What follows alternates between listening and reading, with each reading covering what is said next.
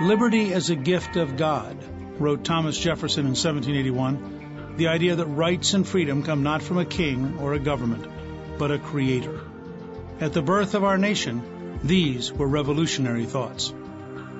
The founders certainly said often enough that without morals and religion, a government like ours, a republic, could not be made to work. Morality, virtue, strong values were essential if people were going to rule themselves.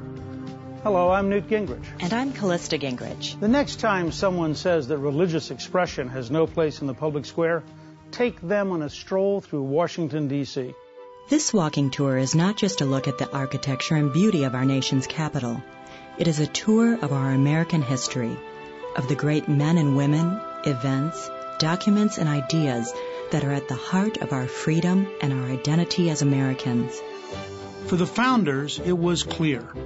Religious liberty and freedom of expression would be a cornerstone of our democratic government and pluralistic society. Separation church and state today means secularize the public arena. Separation church and state 200 years ago meant keep the two institutions separate, but don't shut off the influences. There is no attack on American culture more destructive and more historically dishonest than the relentless effort to drive God out of America's public square. But unlike those who want to outlaw the words "under God," the Founding Fathers believed that God was central to defining America and to securing the blessings of liberty for our new nation. Government should not interfere with religion. At the same time, government was not hostile to religion.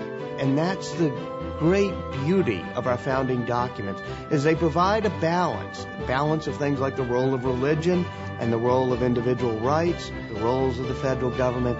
That balance is delicate, but it's beautiful. Join us on our walking tour of America's capital city. Together, we'll rediscover that our nation was indeed founded under God.